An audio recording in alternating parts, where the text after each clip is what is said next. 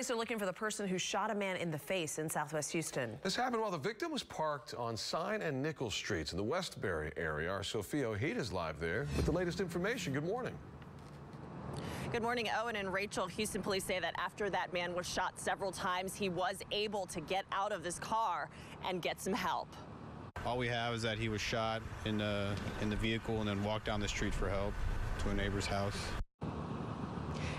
Houston police say it happened around 9:15 last night. They got a call that people heard gunshots. Police say the man was shot several times while he was sitting in a car here on Sign Street. He managed to walk down the street to a home where he was banging on the door, asking for help. The homeowner came out, called 911, and now detectives need help finding that shooter. There's no word on what caused this shooting. Houston police say that it could be a random shooting. That man, we know, was rushed to the hospital. He's in critical condition, but is expected to survive. Again, Houston police need your help finding that shooter. If anyone has any information, call Houston police. Reporting live in Southwest Houston, Sophia Ojeda, KPRC, Channel 2 News.